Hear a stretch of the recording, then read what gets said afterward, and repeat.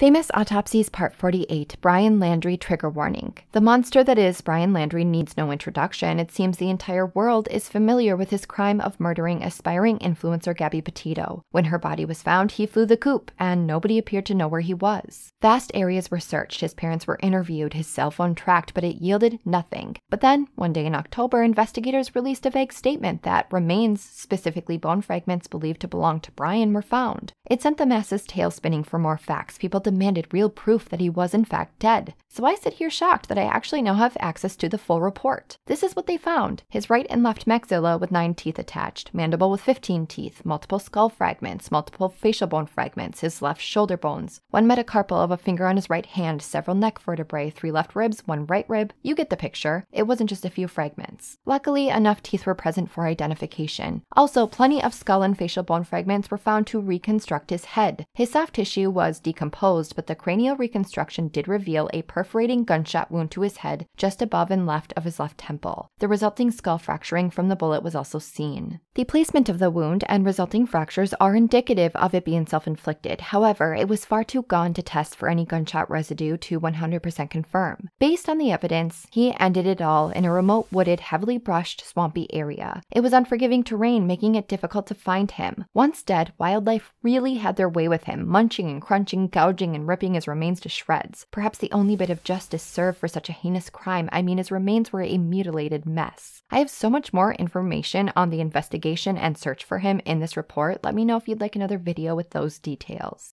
Famous Autopsies Part 48b, Brian Laundrie Part 2, the saga continues. Yesterday I broke down his autopsy report, remains and reconstruction as well as gunshot wound. Today I'm going to give you the eerie details of how he was found, where, and what the bizarre scene was like. On the morning of October 20th, 2021, scattered remains were discovered in the Carlton Reserve of Northport, Florida. According to a police sergeant, and I quote, a massive search had been ongoing in the reserve for several weeks. First found was a backpack and shoes identified to belong to Brian. Soon all eyes were averted to the badly scavenged skeletal remains scattered all around the belongings. This is when the FBI and cadaver dogs were called in to locate additional pieces of human. That same day, an odontologist was summoned for identification purposes. This is a specialty specific to forensic dentistry, and this happened fast. This is how they were able to release that he was found so soon. His teeth provided an ID. The area where found had recently been swamped with feet of water, which obstructed the search. A pair of green shorts, belt, white metal ring, and handgun were found near the remains. Further away, intermixed with animal remains, was a partially written note and hat. The backpack contained a journal, photos, and a wooden box with a picture of Brian himself, and it was completely dry and free of water damage. That afternoon, a single bullet was found near the death scene. Brian's sister claimed that he was last seen alive over a month prior on September 13th when he left for a hike. She also confirmed that he was right-handed. It appeared that either feral dogs, coyotes, and/or raccoons made a lunch of his arms and leg bones. There were gnawing, gouging, and claw marks with fragments missing.